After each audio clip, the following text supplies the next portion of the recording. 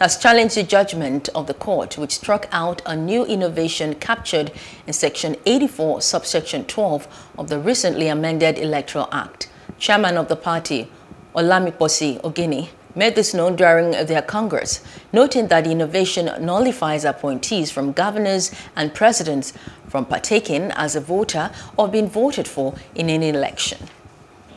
This act that nullify appointees of governors and presidents from partaking as a voter or being voted for in any election is the best thing that can happen to us in democracy.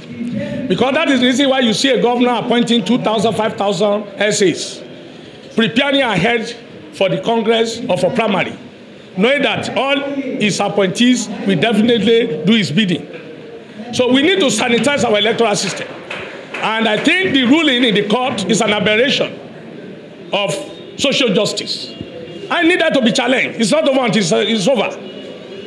What the assembly have done, the president asked them to export it, and they said no, they voted against it. For any court of any competent jurisdiction to say otherwise, that sort of decision must be challenged, and it will be challenged.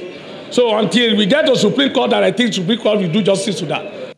Please do subscribe to our YouTube channel and don't forget to hit the notification button so you get notified about fresh news updates.